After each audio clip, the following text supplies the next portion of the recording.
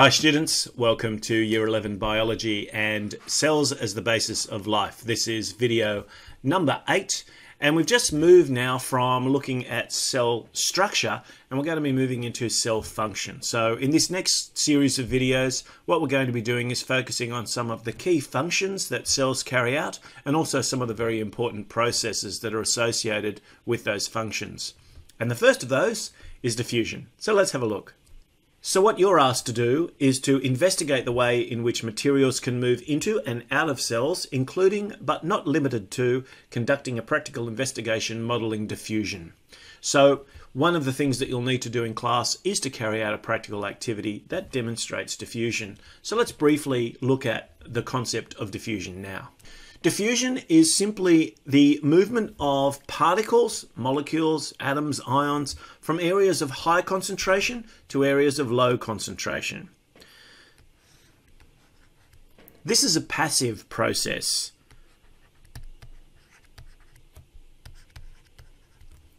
And that means that the cell doesn't have to waste energy getting diffusion to occur. It happens naturally. The important thing about diffusion is that we have now looked at the structure of the cell membrane and we know that it is a semi-permeable membrane. That is, it allows some particles to pass through it, but not others. And that means that where the particles are small enough to actually pass through the membrane, all that we need is a differential or a gradient. If there is a gradient, that is an area where the particles are in a higher concentration than elsewhere, for example in the extracellular spaces outside the cell compared to the intracellular spaces within the cell, then you just get this net movement from the area of high concentration through the membrane to the area of low concentration.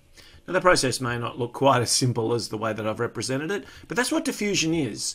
Diffusion is, I guess, simplest way to think about that is what happens if a gas tap is leaking in the science laboratory.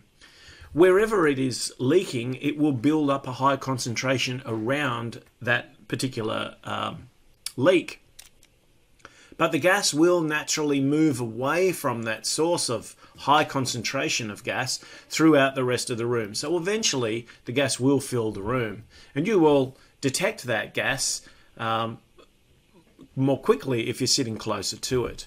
This is the process of diffusion. Diffusion happens with ions in solution, it happens with gases moving through other gases, and it also happens with some very important molecules, particles, ions that move into and out of cells. There's three important factors that affect the rate of diffusion, and they are the concentration of the particular substance that we're looking at, that is diffusing, the temperature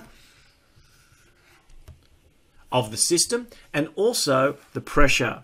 And of course, pressure is going to be more relevant usually for gases than it will be for solutions, but nevertheless, pressure is a very important factor that affects the rate of diffusion. And it's easy to remember the effect that each of these has because they're all direct relationships. And direct relationships mean that if we increase the temperature, then we increase the rate of diffusion. And that occurs for concentration of the diffusing particles as well as it does for the pressure of the diffusing gases. So an example of this would be what happens in the lungs. So we draw air into our lungs, the air goes through into the bronchioles and eventually into these little sort of grape-like sacs called alveoli. Now the alveoli are sitting right next to the blood system, the capillaries in particular. And so there's only a thin membrane that separates the alveoli from the capillary. And what that means is that where certain substances are in higher concentration on one side of this barrier, they will migrate across to the side where they're in a lower concentration. So you can expect that blood that's being passed through the lungs is going to be quite low in oxygen, but the air that you breathe into your lungs is going to be high in oxygen. So we get a net flow of oxygen from the lungs into the capillaries, into the blood system. Carbon dioxide, on the other hand, goes the other way. The concentration of carbon dioxide is high in the blood, much lower in the alveoli. So the net movement, according to diffusion, is going to be from the blood system into the lungs.